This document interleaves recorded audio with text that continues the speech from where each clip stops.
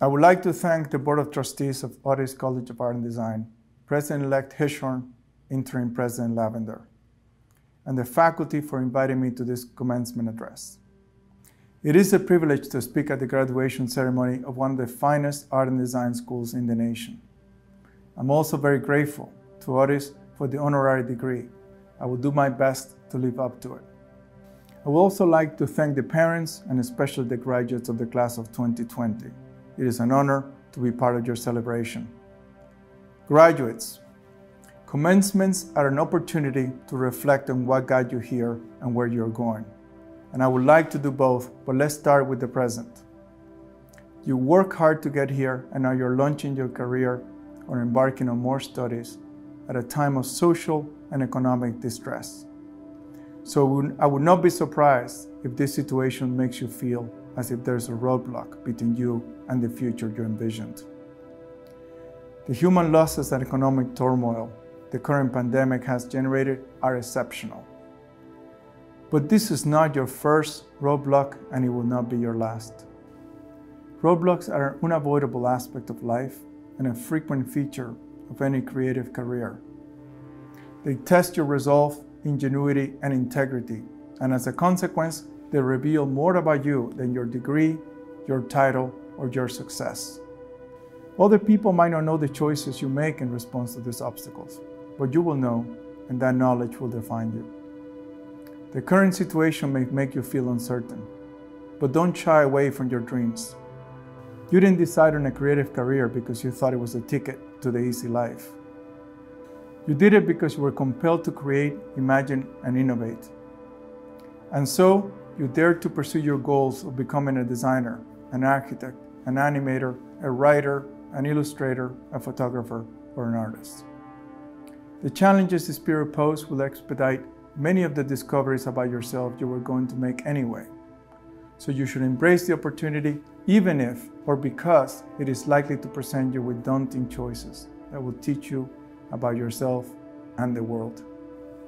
This has been the case for me. As an exile, artist, father, and a frequently clumsy man trying to live a meaningful life, I've encountered my share of roadblocks. Some of them, like this pandemic, came out of nowhere. Others I saw coming, and a few I placed on the path myself. Had I not confronted one of these self-inflicted roadblocks 30 years ago, I probably wouldn't be talking to you today. I was living in San Francisco at the time and working at the Coherent Corporation in Palo Alto, designing laser systems. I've been writing and painting since I was a kid, and I was an apprentice to a painter as a teenager. Still, I decided to pursue a career in physics, partly because I love science and math, and partly because it was what everyone expected of me. But art remained in my life. In the evenings after my scientific work, I painted in my garage to sort out what a painting was, and also who I was while making them. As time went on, the expectations of my scientific work grew, along with my desire to find more time to paint. Until one day, I decided I wouldn't go to work in the lab or the garage unless I made a choice. That was the roadblock I placed on my path. On the morning of November 1st, 1990, I drove south like I did every morning, but instead of stopping in Palo Alto, I continued driving, heading west to the Pacific Coast Highway towards the Pigeon Point Lighthouse, about 30 miles north of Santa Cruz. For the next 5 days, I slept at the lighthouse, and since I was not allowed to be inside during the day, I walked the cold, windy beach, sat on the rocks, listened to the crashing waves, and wrote to figure out what to do with the rest of my life. On my drive there, I thought I was going to Pigeon Point to decide whether I could justify leaving science for art. Yet, most of my notes from those days revolved around trying to understand how I could justify not devoting myself entirely to art. There were many arguments against the idea of leaving physics for art. Exile, for example. My family and I have bumped around with our suitcases through several countries, trying to make sense of new cities and struggling to reach a promised land that kept inching away. And so, with no knowledge of finance, I learned to evaluate my future in terms of return on the investment we had made in our exilic dream. And I worked hard to ensure we had that return. I designed a laser in high school, accumulated awards, patented 4 lasering devices, and published scientific papers.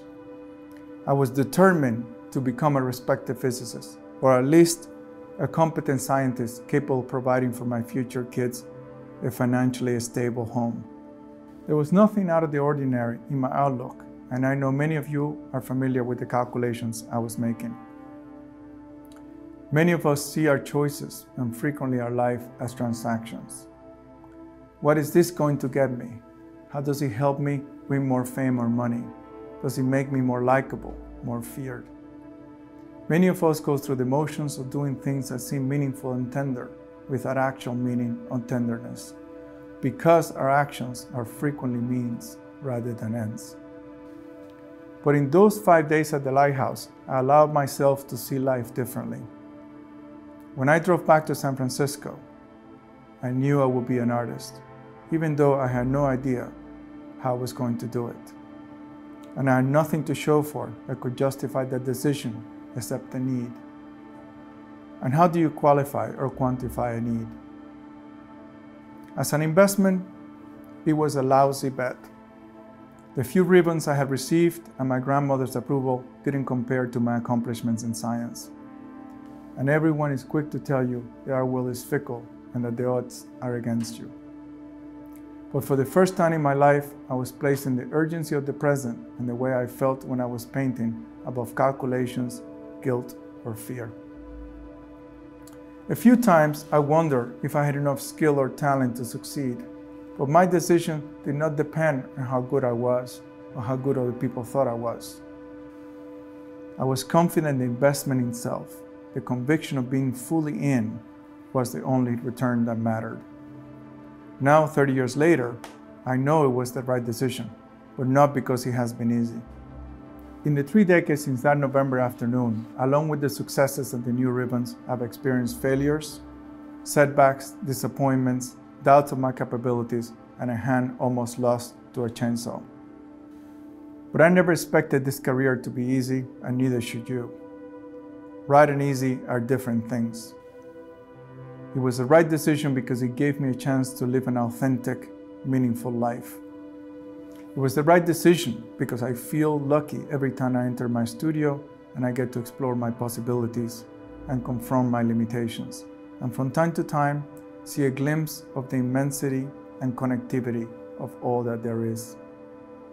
It was the right decision because I have made friends all over the world, and I have had the privilege of collaborating with institutions and people from whom I have learned a great deal. And it was the right decision because I have the honor of being part of your graduation.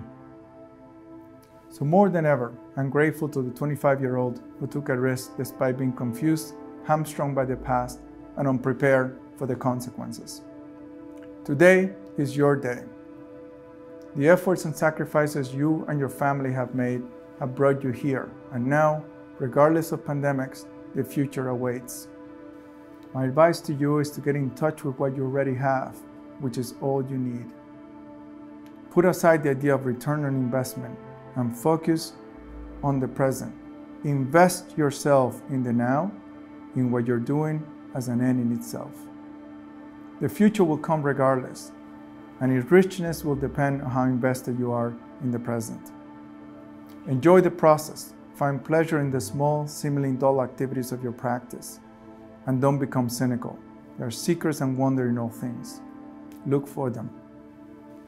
Discover your purpose. It will guide you and illuminate the meaning of your actions. It will help you in the good times when temptations will threaten your integrity, and in the bad times when you will feel you have nothing to offer.